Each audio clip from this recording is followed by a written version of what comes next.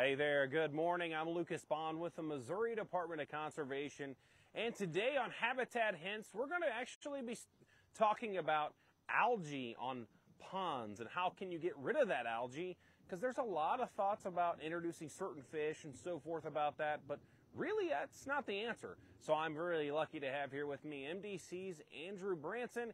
He's going to tell us all we need to know about how we can get rid of that nasty stuff there on our pond. Let me flip this around and we'll get to start talking with Andrew. Good morning, Andrew. How are you today? Hey, Lucas. I'm doing okay. Good, good, good. Andrew, tell us, we're going to talk algae this morning and really how we can get rid of this. So I see there's all kinds of nasty algae in front of you right there. So tell me a little bit about how does that form on the pond and why and all that good stuff. Right. Yeah, this slimy algae, pond scum, that's another name for it, I guess. It's a real common problem here in Missouri. A lot of ponds have it. The biggest issue is if you have a lot of it, it can choke out a pond. It can actually even lead to fish kills because it's pulling oxygen out of the water at night. But it's a sign that you've got too much nutrients in your pond, too much fertilizer. So almost to the point of like, hey, you think you're doing great with your pond, but you have just too much of a good thing, I guess. Yeah, like I said, a little bit, like we're seeing right in front of us. That's not bad. It's not really scattered throughout the entire pond. So this pond, as far as algae, is actually, it's okay. When it's near the shore like this, it can cause problems for swimming areas and fishing. Trying to drag your lure through that is kind of a pain. But yeah, it's if you have it and it's really getting out of control, you need to do something about it. And the first thought a lot of people have is they hear about grass carp and they hear about this fish they can put in there and it's going to swim around and clean up your pond. And grass carp do eat some aquatic plants, that's for sure, but they do not really eat algae. Small grass carp might eat it a little bit, but quickly turn to other plant sources. So grass carp are not an effective control on this algae. So really the best thing to do is, number one, if you can eliminate the nutrients getting into your pond, that's step one, because as long as you've got that fertilizer, nutrients coming in, you're going to have an algae problem. Classic example is cattle. If cattle have access to your pond, cattle are in there fertilizing the water, and it's almost impossible to get on top of this algae if you've got cattle having access.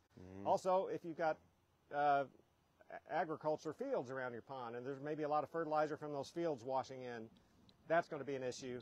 But if you don't have that and you don't have any way to kind of adjust the nutrients, usually you're going to have to spray this with a chemical of some kind. Now, when you say spray it, I mean, spraying some pond with a chemical, are those chemicals harmful to the fish that are in it, or what is it, a specific chemical that's not going to affect the fish? Or yeah, you definitely want to make sure you use the right chemical and that it's made for aquatic use, made for pond uses. And the classic chemical for algae is a copper based, so some sort of copper sulfate. Like I said, it's a real common issue. So if you go to any farm and feed store that sell lawn supplies and things like that, tell them I've got algae in my pond, what I need to do for it. They're going to know exactly what kind of products to send you to, and it's going to be again a copper-based product. But so once you have the product and you know how much, you just read the label and you know how much to add. Again, you're going to be walking around typically spraying. If it's a liquid, you're going to be spraying the patches of algae. If it's granular, you're going to be kind of scattering the grains on that algae. But you're not just dumping it in the pond and letting it go everywhere. You're targeting those algae patches. Now, I mean, I know it has to be geared towards the chemical, geared towards the pond, but will it have an effect on fish or any of the animals? No, it should not. These chemicals are made for this type of use. And again, as long as you stick with the amounts. Yeah.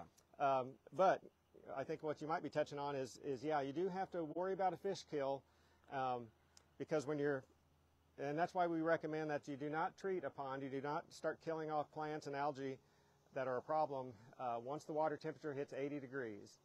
So in the heat of the summer, when the water temperature is 80 or higher, boy, that water temperature is warm, it's low in oxygen. Fish are trying to breathe whatever oxygen's left in the pond.